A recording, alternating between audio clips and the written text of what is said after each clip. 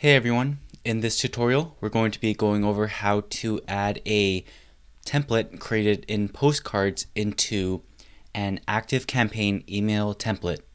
So I've already created a template here and it looks like this, and I've already exported it, but when you export yours, make sure you have the host images online option selected so that you don't have to download and manually deal with the images yourself.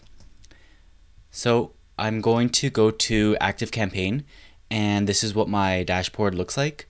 I'm going to click the Campaigns tab, and in here I will go to Manage Templates, and I will click Create a Template.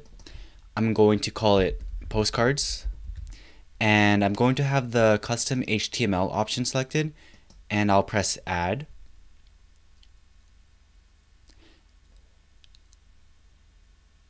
This opens up a text editor, and what I want to do is I want to open the index.html file that I've downloaded from Postcards, and I'm going to open it with a text editor like Notepad++. I'm going to highlight everything, I'm going to copy everything, and I'm going to go back to the editor in ActiveCampaign.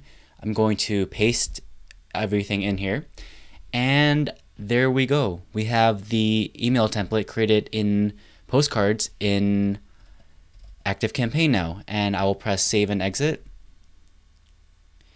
And that is everything that's needed to be done to add a custom HTML template created in Postcards in ActiveCampaign.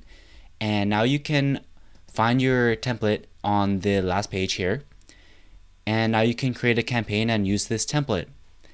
And that was everything. Until next time, see you guys later.